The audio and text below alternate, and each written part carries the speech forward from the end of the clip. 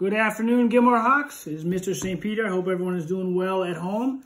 I'm here today on Facebook to read you the book, The Energy Bus for Kids, a story about staying positive and overcoming challenges, which we are in the midst of right now.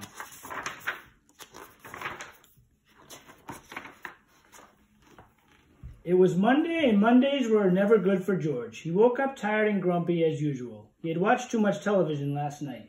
He got hooked on a video game. He went to bed too late and had another fight with his sister, Georgette. His mother was upset because he was late for the bus and still hadn't eaten his breakfast. "It's the most important meal of the day," she said. George knew she was right, but he was too tired and had to hurry to catch the bus. As George ran to the bus stop with his heavy backpack, he could see bus number 11 pulling away. George was so upset he wanted to cry, but he didn't. He just put his head down and wondered what else could go wrong today. Luckily, as the bus driver drove away and saw George stop the bus and yelled out the window, I wouldn't leave you. Come on, get on the bus." The bus driver wasn't his usual bus driver. George had never seen her before. She said her name was Joy, and she had the biggest smile he had ever seen. He told her his name was George, and he sat down in the first seat. "What's got you down, and what's with the frown?" Joy asked. "Everything is going wrong," George said. "That's okay, George. You're on my bus now. I call it the Energy Bus. Sit down, and I'm going to teach you some rules that will take you on a positive ride through life." "Are you ready to learn the first rule?" Joy asked. "If you are, say yes 3 times. George and all the other kids on the bus shouted, "Yes, yes, yes." Joy told the kids on the bus the first rule. Rule number 1, create a positive vision. When you are on the bus going to school, think about having a great day. When you're on the bus going home, picture yourself having a great night. When you think about your future, imagine yourself accomplishing your goals and dreams, said Joy. If you can see it, you can create it. If you have a vision, then you also have the power to make it happen. As George waited for class to begin, he thought about what Joy had said about creating a positive vision. He imagined himself getting an A+ on his spelling test today and hitting a home run in his baseball game on Saturday. Then he remembered his teacher telling him the importance of writing down your goals and drawing pictures of them. So George took out a piece of paper and drew a picture of his spelling test with a big A+ on top. He also drew a picture of himself hitting a home run. George knew the pictures would help him remember his positive visions, so he folded his drawings and put them in his pocket. Great idea, students. Great idea, kids, to write down your goals. That afternoon, as George walked on the bus, Joy gave him a big smile and asked him to sit in his seat again so they could talk. "How was school?" she asked. "Did you have a better day?" "It was a little better," answered George. "I felt happier, and I'm pretty sure I got at least an A on my spelling test. But after that, I had to deal with a bunch of challenges. I tripped in the hallway while walking to class. I couldn't find my math workbook. A few of the mean kids were doing their usual mean things. I got hit in the face with a soccer ball and had to go to the nurse.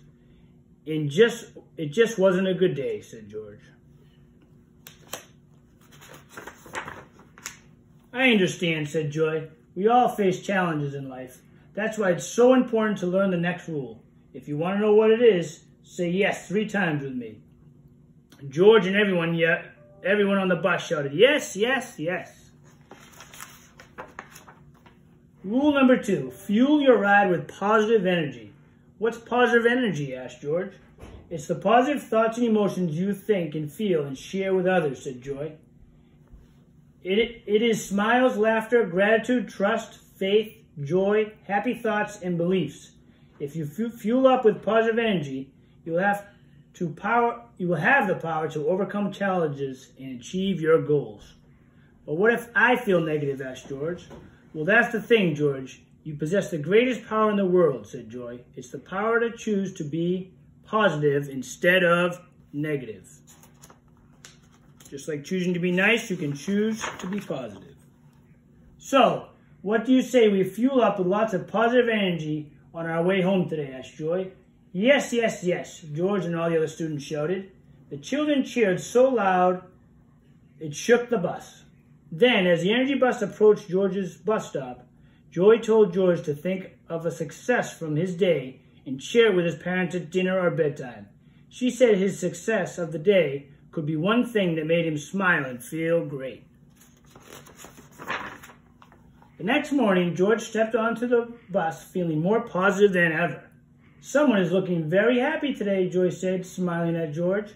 "I feel like my tank is full of positive energy," George said with a big smile on his face. "I love it, George. Make sure you keep filling your tank with positive energy throughout the day at school." She gave him a few tips to remember. Smile big, be thankful, and fuel yourself with positive beliefs. Then she asked George to repeat after her. "I am ready for a great day. I believe in myself. I trust that I will accomplish my goals and dreams."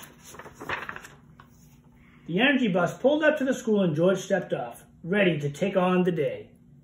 As he walked towards the building, he heard Joy cheer. "Remember, George, if you fuel up with positive energy, you can go as far as you can dream. Dream big, George." You would think that George stepped onto that bus that afternoon full of positive energy, but he didn't. Instead, he walked on looking very sad and upset. "What's the matter? What happened to my positive energy guy?" Joy asked. "I did everything you said. I fueled up with positive energy, but that didn't stop the bullies at school from teasing me and embarrassing me," George said with tears in his eyes. "I am sorry you had to deal with this," said Joy. "I was bullied when I was a kid and it didn't feel good." Joy then raised her voice for the entire bus to hear and said, "Listen up, kids. Don't be a bully. Don't be mean. Don't say hurtful things to others. It will take you down the negative road of life. Instead, choose to be kind and travel down the positive road." Joy then turned to George and said, "Bullies are just one of the many types of negative people you will face in life. Some may say negative things about you. Others feel so bad about themselves, they try to make you feel bad too. Rather than driving their own bus, they are trying to ruin everyone else's ride. That's why I always want you to remember the next rule," said Joy as she picked up the piece of paper from the dashboard and held it up for George and everyone to see. "Rule number 3, no bullies allowed. This means you stay strong and positive and know that bullies can drain your positive energy if you don't let their negativity into your mind. Negativity comes in many forms, but positivity is much more powerful than negativity. The key is to become more positive than the negativity you face." "I understand," George said as the energy bus approached his bus stop. He walked off the bus realizing that he needed to be more positive than the bullies were negative. He also knew he needed a plan to neutralize the bullies and hoped Joy would have some ideas for him tomorrow. The next morning when George got off the bus, he took his seat near Joy. Joy smiled at him and told him she had been thinking all night about how to deal with bullies at school. "Good, because I need a plan," said George. "Well, I have a plan," said Joy. "First, you avoid them. Do your best to stay away from any bullies that try to zap your positive energy. Second, when they are mean to you, confront them and say, 'You are bullying me. Stop bullying me,' and walk away. Then, picture yourself driving your bus and shutting the door on them so they can't get on and their words can't affect your ride. Third, tell your parents, teacher, and principal, and of course assistant principal, no one should have to deal with bullying. It's wrong." "Okay, I'll try my best," said George as he walked off the bus toward the building where the bullies waited for him in the hallway. When the bullies saw George, they began teasing him, but George was ready. He stayed positive, told himself to be strong, and told them to stop bullying him. Then George pictured himself shutting the bus door on them and keeping them off his bus as he walked away. He could hear the teasing continue, but he didn't let it bother him. In the past, he allowed them on his bus, but not today. Today, he kept them off his bus and felt more positive than ever. The minute the school bell rang, he ran to the bus to tell Joy. "It worked, he cheered. "I'm so happy for you," said Joy.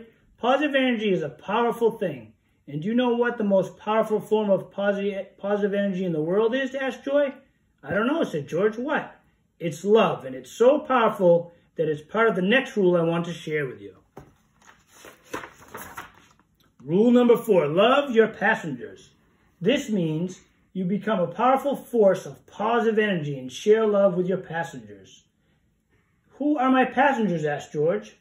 They are your fellow students, friends, teachers, siblings, family, and the people you interact with every day, especially Mr. St. Peter. Love everybody, George. Be kind. Help others. Make a difference. When you show kindness to others, you attract kindness like a magnet. You surround yourself with so much positive energy that negativity doesn't even affect you, Joy said. Most importantly, when you put love into action, you change the world one loving act at a time. The energy bus then pulled up to George's stop, and he walked away from the bus. And as he walked away from the bus, he waved to Joy and decided he was going to start showing kindness and love to his passengers at home. That night, George spent extra time petting his dog. He was kinder to his sister and told his mom he loved the dinner she made. The next morning, he made sure to wake up on time and eat his breakfast, knowing that that would make his mom happy. So think about what you can do at home during this break of school that can show positive vibes and love to your family members. At school, George smiled more and encouraged those who were having a bad day. He shared his lunch with a girl who forgot her lunch at home. He was extra kind to a girl that everyone teased and made her smile. He helped a boy who dropped his books in the hallway. George was so kind and positive that the bullies stayed away from him, and he was surrounded by other positive kids. Nice listening, boys and girls. Getting towards the end. When George walked on the bus that afternoon with a big smile on his face, he told Joy that he knew the next rule of the energy bus. "What's that, George?" she asked. "It's to enjoy the ride," he said. He had learned that when you follow the energy bus rules, you will enjoy the ride a whole lot more. Rule number 5, enjoy the ride. George then pulled out a picture he had made in art class and gave it to Joy. She looked at the picture and smiled. It was a picture that listed the 5 rules of the energy bus. Number 1, create a positive vision. Number 2, fuel your ride with positive energy. Number 3, no bullies allowed. Number 4, love your passengers. And number 5, enjoy the ride.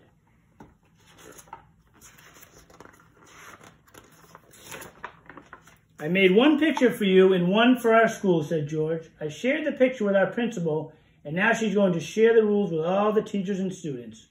"Well, George, I will display this picture proudly on my bus for all my future passengers to see, and I will tell them about you and how you chose to fuel your life with positive energy."